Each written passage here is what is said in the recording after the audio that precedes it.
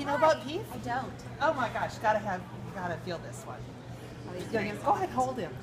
PEEF is made by Santa, and Santa asks the elves to get their favorite fabrics and from all the presents that they've made this Christmas, and he takes those scraps of fabrics and makes PEEF. Isn't he soft? He's very soft. I love him. He's so sweet. Well, I gotta tell you the story, because so you read the story to your child before Christmas, and the story goes, it tells about how PEEF is made, and then it says that PEEF always wishes, he rides with Santa in the sleigh every year and helps him deliver his presents, but one year he always wishes he could stay with a real child.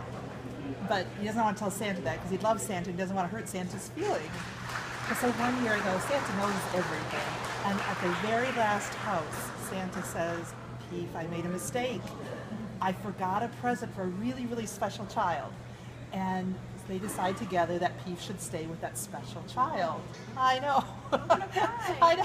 It is. It's that kind of a story. You know? That's so sweet. It is. I love that story. And so you read the story before Christmas, and you don't have PEEF for your child. But then on Christmas morning, your child wakes up and finds PEEF, and they realize they're the special child. That's fantastic. Isn't that cool?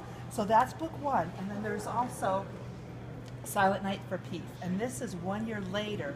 Santa comes back to check on PEEF, and he finds out that PEEF has been changed now because PEEF has been loved so much. And it's a really, really sweet story.